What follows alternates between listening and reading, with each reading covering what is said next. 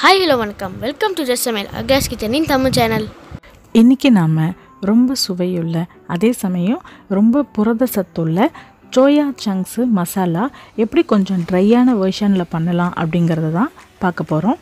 இது ரொம்ப ஈஸி பண்ணுறதுக்கு, அதே மாதிரி டேஸ்ட்டும் ரொம்பவே சூப்பராக இருக்கும். இது நம்ம நல்ல ட்ரையாகவும் திக்காகவும் பண்ணுறதுனால நீங்கள் சப்பாத்திலேயோ இல்லை ரொட்டிலேயோ ரோல் பண்ணி கூட நீங்கள் உங்கள் குழந்தைங்களுக்கு டிஃபன் பாக்ஸில் வச்சு கொடுக்கலாம். ஏன்னா சப்போஸ் ரொம்ப மசாலாவாக இருந்ததுன்னா சில டைம்ஸ் குழந்தைங்க எண்ணெய் டிஃபன் பாக்ஸ் விட்டு வெளியே வருது, குழன்னு இருக்குது அப்படின்லாம் சொல்லிட்டு கம்ப்ளைண்ட் பண்ணுவாங்க. அவங்களுக்கு இந்த மாதிரி நீங்கள் பண்ணி கொடுத்தீங்க அப்படின்னா கண்டிப்பாக ரொம்பவே விரும்பி சாப்பிடுவாங்க.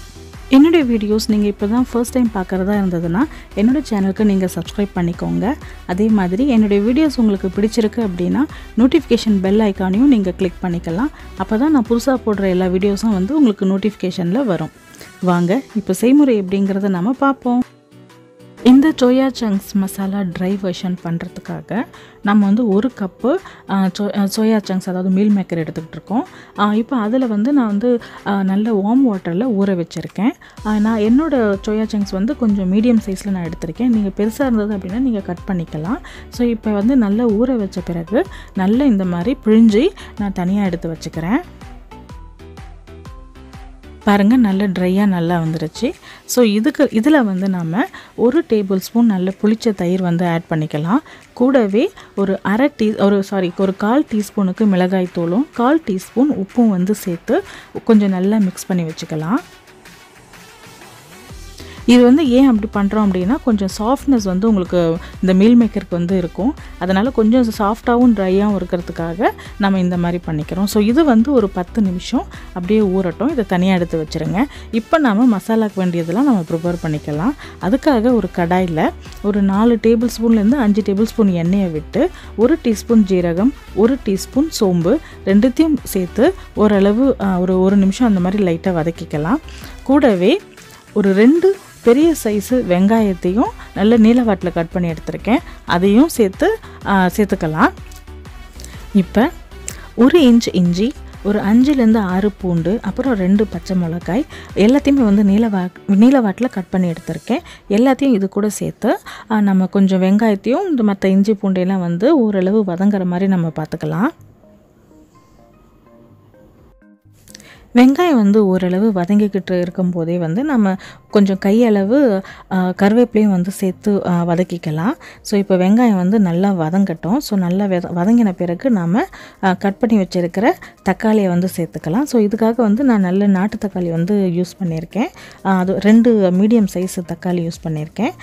ஸோ அதை சின்ன சின்னதாக கட் பண்ணி சேர்த்து அதையும் தக்காளியும் ஓரளவு நல்லா வதங்குற மாதிரி வதக்கிக்கோங்க.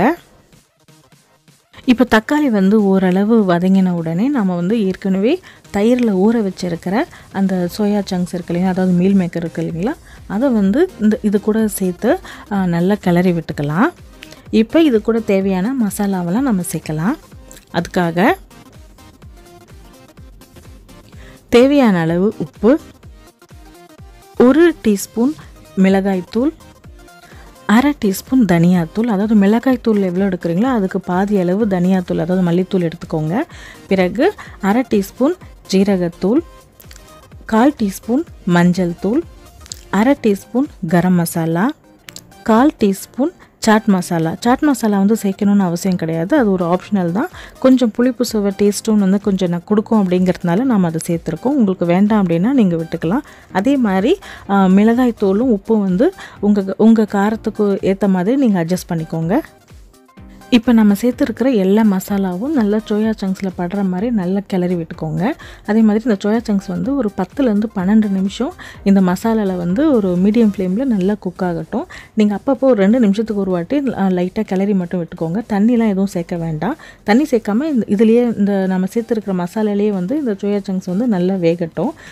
அவ்வளோதாங்க. நல்லா வெந்த பிறகு ஒரு 12 நிமிஷம் கழித்து பார்த்தீங்க அப்படின்னா உங்களுக்கு சூப்பராக ரெடி ஆகிடுச்சு. உங்களுக்கு புளிப்பு சுவை கொஞ்சம் எக்ஸ்ட்ராவாக வேணும் அப்படின்னா ஒரு அரை எலுமிச்சம்பழத்தை வந்து லைட்டாக மேலே வந்து ஊற்றிக்கோங்க. ஊற்றிக்கிட்டு கிளறி விட்டுட்டீங்க அப்படின்னா அவ்வளோதாங்க.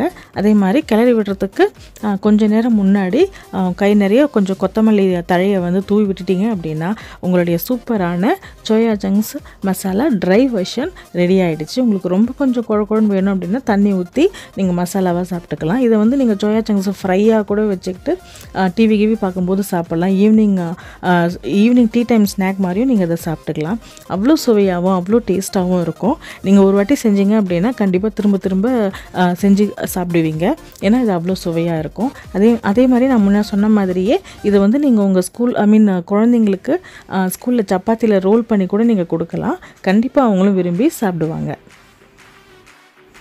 நீங்களும் இந்த சோயா சங்க்ஸ் மசாலாவை ட்ரை வெர்ஷனை வீட்டில் செஞ்சு பாருங்கள். செஞ்சு பார்த்துட்டு எப்படி வந்தது அப்படின்னு சொல்லிட்டு எனக்கு கமெண்ட் பண்ணுங்கள். இந்த வீடியோ உங்களுக்கு பிடிச்சிருந்ததுன்னா லைக் பண்ணுங்கள், ஷேர் பண்ணுங்கள் மற்றும் சப்ஸ்கிரைப் பண்ணுங்கள். அதே மாதிரி என்னுடைய வீடியோஸ் உங்களுக்கு நோட்டிஃபிகேஷன் வரணும் அப்படின்னா பெல் ஐக்கானை கிளிக் பண்ணிக்கோங்க. மீண்டும் வேறொரு புதிய வீடியோவுடன் உங்களை நான் சந்திக்கிறேன். அதுவரை வீடியோ பார்த்ததுக்கு மிக்க நன்றி. ரசித்து சமைங்க, ருசித்து சாப்பிடுங்க.